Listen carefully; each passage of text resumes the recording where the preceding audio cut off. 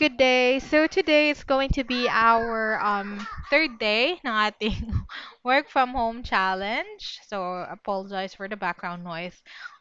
So let's recall. So for the first day, we created your online resume. You found out how to upload it on Google Drive and create a shortened bit.ly link. So that's the first day. For the second day, we created or we updated and created your LinkedIn profile. And for today, we're going to create or update your online jobs and Upwork profiles. So, we are now on the onlinejobs.ph website. So again, that's onlinejobs.ph. And this is what it looks like when you go to their website. So here on the left-hand side, you'll see the most recent resumes created. On the right side are the most recent jobs posted. Um, what we have to do if you haven't created your profile yet is to hold on. Um, okay, is to click on sign up here on the upper right hand side. Just click on sign up, and of course you'll choose I want to work because I want to hire means you are an employer. So if you wanted to be a freelancer, then it should be I want to work and just enter your details here, your full name, your email address, your password, and yeah, check necessary things here and register. So I will sign up later on the for Upwork naman, this is how it looks like on the homepage. Just click on sign up. Again, it's on the upper right hand side. Click on sign up, and I suggest to sign in with Google. So sign in with Google, and then let's say gamitin ko tong account na to. Let's say this one, kasi daming email ko lang yan. Let's say lang and of course you'll choose Philippines and you will select I want to work as a freelancer, and then you click this, and you want to uncheck this if you don't want to receive updates, but of course you can check that, and just click on create my account. So that's all what you have to do if you're just about to create or sign up for Upwork and onlinejobs.ph. So now I'm going to log in. Now let me just log into my profiles. Hold on. Alrighty, so I just signed up or signed in to my account. So I'm now on Upwork. So this is what my profile looks like on Upwork. And on the first line, of course, your full name. This check means that my account is fully verified. It means I submitted a valid ID and had a chat with or a call with one of the Upwork support. And meron tayong pa-rising talent dito sa side. Um, our picture, of course, anything casual, yung syempre yung ikaw lang mag-isa sa picture, it's has to be a headshot, and medyo maayos-ayos na background. So, tulad nung kahapon, I showed you how you can remove background on your picture. You can use that too. Again, that's remove.pg. And then, of course, itong profile settings, I haven't checked this before, but oh, okay. So the visibility. So if you want to set it on only Upwork users, on private, public, so akin naka-public siya.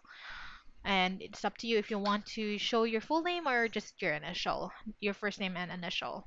So project preference, gusto mo ba ng long term lang, short term lang, or both? So I selected both. And so let's go back to my profile. So dito nakikita ang location. So it's my old location actually. Haven't updated it yet. Now I moved to General Trias, Cavite. This is the local time here. And dito naman sa profiles, I think bagong update to ni Upwork na you can select or you can create a specialized profile for a niche. For example, multiple ang niche mo. Let's say you have a niche in you have skills in social media, you have skills in customer support, so you can create separate niche for each. Ako naman, dalawa lang yung profile ko. Of course, the general profile and then my my real estate profile. So, yun lang naman. And then, let's go back to the general profile. Pero ngayon kasi, pag nag apply ako, laging itong general profile pa rin yung ginagamit ko. And okay naman yung responses. I mean, of course, hindi 100% nagre-respond, pero maraming nagre-respond. And tulad nung dun sa content naman ng profile mo, ito, um, yung sa summary, tulad dun sa LinkedIn, kinapi ko lang to actually from here to LinkedIn. So, same, lahat ng profiles ko, pare-pareho lang yan. Iisa lang yung laman yan.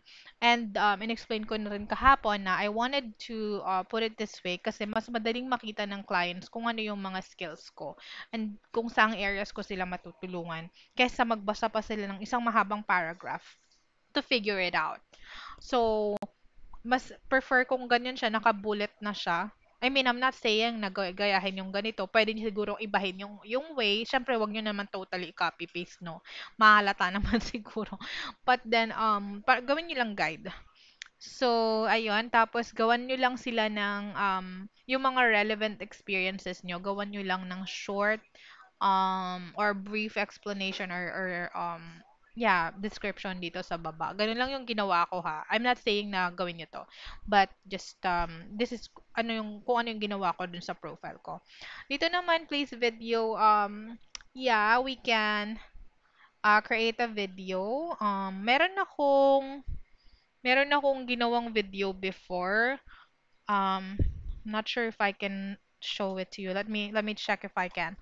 Hold on. Okay, so nakita ko na yung video.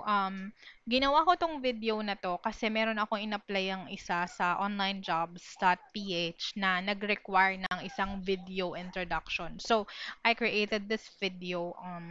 And actually, napili ako nung client. So, yeah, I think it's a huge parang isang malaking factor 'yun kaya ako napili. Kasi yung, the confidence and um ando na rin yung nagsasalita ako so the client knows how I sound over the phone. So, things like that. Pag na-download na to, I'll show you. So, nagda-download pa siya, dina-download ko pa. Kasi in-upload ko siya sa Google Drive and hindi ko siya ma-view ngayon. So yeah, so ganun lang. And then dito naman, of course, yung hourly rate. Pagdating sa hourly rate, maraming nagtatanong na magkano ba ang rate? Magkano ko ba dapat ipresyohan yung rate ko? Parang ganun, 'di ba? Mostly yung mga nagsisimula pa lang. What I can say is, just ikaw, it's up to you kasi ikaw nakakaalam sa kaya mong i-offer, 'di ba? So I mean, it's really up to you kung magkano gusto niyong i-rate. In my own experience, nag-start ako sa $3.50 hanggang naging 4, 5, 6, 7 hanggang naging $10 hourly rate na. Sorry. So dito sa right side, syempre kung newbie ka, hindi mo pa makikita 'yan kasi nandiyan yung mga um kung gaano na karami yung hindi ako gano'n ka-updated or ka-active sa Upwork. Medyo masakit lalamunan ko, ah. Hold on.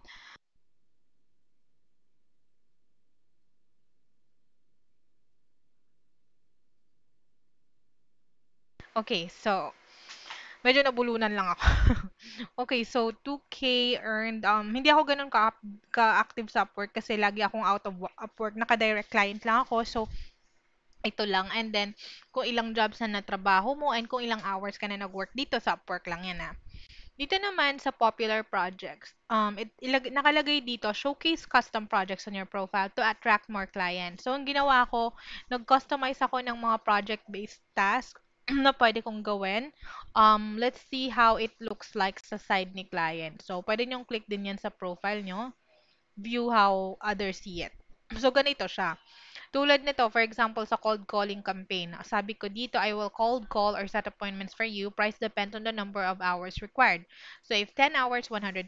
So 20 hours, 180. 30 hours, 210. 40 hours, 240. And then they can just start an offer right here. They don't have to invite you on their job post or anything. They can just start an offer. So, pwede nyo rin gawin yan.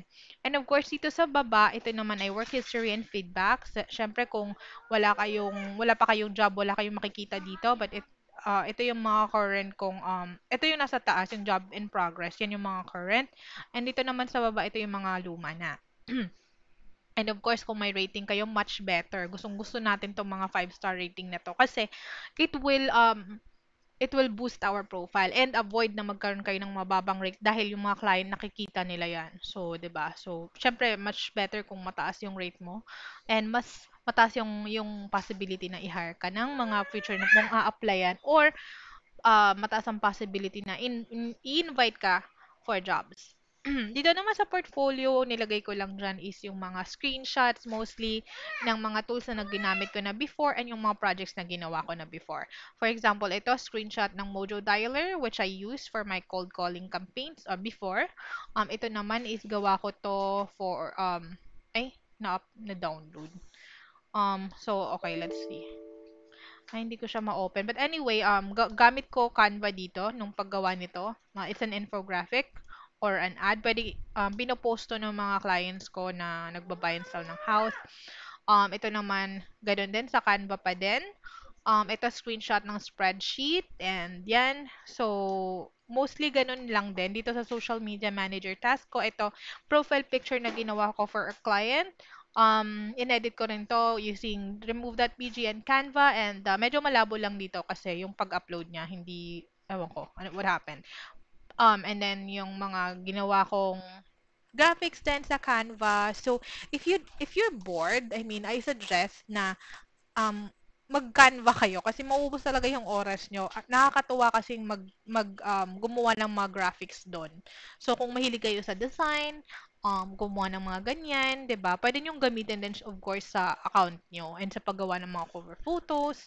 So, ayun. And then sa skills, always i-enter nyo lang dyan, isalin nyo lang dyan yung mga skills na meron kayo, of course, na alam nyo. And then sa employment history, the same thing. Yung role nyo dun sa company na yon, yung company, yung duration, and a short description of the task or the job on that same position. Sa education naman, highly suggest high school and college education lang. And if you have certifications, academic certifications, anything, work certifications, mga volunteer, kung nag-volunteer kayo somewhere, ilagay nyo rin dyan. It will help your profile too. So that's all that I have here on my Upwork profile. Um, I don't think I can add anything else. So, ayun lang. Yeah, yun lang. So for online jobs sa PH naman, same thing of course. Basic information lang naman yung nilalagay natin dito sa ano no, sa onlinejobs.ph. Siyempre, gandahan nyo rin yung nakalagay dito sa taas kung ano yung role nyo or pwede nyo rin gawin dyan yung tulad ng nasa LinkedIn, yung I help Keme, ganon. And then, always, itong mga test na to, i-take nyo to. Very important tong tatlong test na to. IQ, DISC, and English literacy test. I think grammar test to.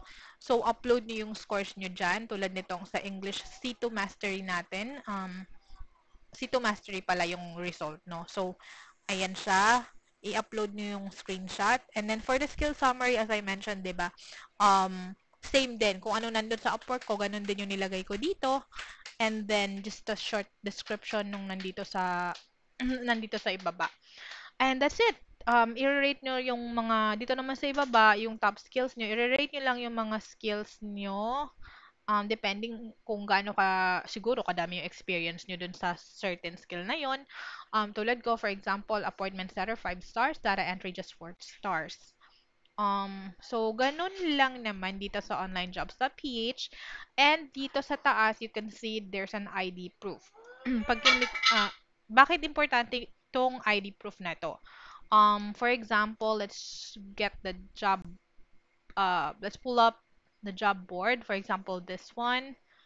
Um, okay, let's say this one. ID proof 50. Kapag ang ID proof mo is below 50, hindi ka makaka-apply dito. Naka-grayed out si apply. Pero kung 50 and up siya, makakapag-apply ka dyan. So, ganun ka-importante yung um, yung ID proof.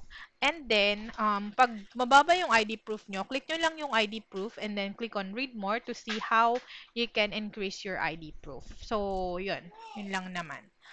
And then, of course, kung kailangan nyo ng help about your profile, you can click on or you can contact them. Ito yung support nila. And, yan, contact us. And then sa Upwork naman, sa ibaba din ng profile nyo, yung help and support. So, pwede nyo silang i-contact through that. Um, and sa iba pang platform na maisasuggest ko is free up. So, free up, ito. freeup.net. And then, um, what else? Hubstaff Talent. Hubstaff Talent. Talent.hubstaff.com.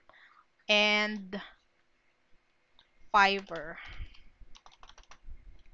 Fiverr.com. So, ayun. Fiverr.com. Naka-login kasi ako, kaya ganito. So, yeah, so those are my highly recommended sites na talagang may reviews at talagang yeah, may positive reviews. Yung iba kasi, I don't, hindi naman sa sinasabi ko na hindi magandang platform yung iba. Pero, ito lang kasi yung meron akong experience na talagang maraming reviews ako nakikita na positive talaga. Sa freelancer.com, I don't suggest kasi marami akong nakikitang nagsasabi na scam daw. Karamihan na scam doon sa site na yun. So, ayun lang. And if you have questions, just let me know kung may maitutulong ako sa inyo. And hopefully, guys, you will take action. Kung baguhan ka man gusto mong mag-work from home, I suggest take action, not just watch. Do your part, and I'm sure best is to follow. Diba? So, yeah, good luck to you guys, and um, watch Day 4 challenge tomorrow. Thank you so much.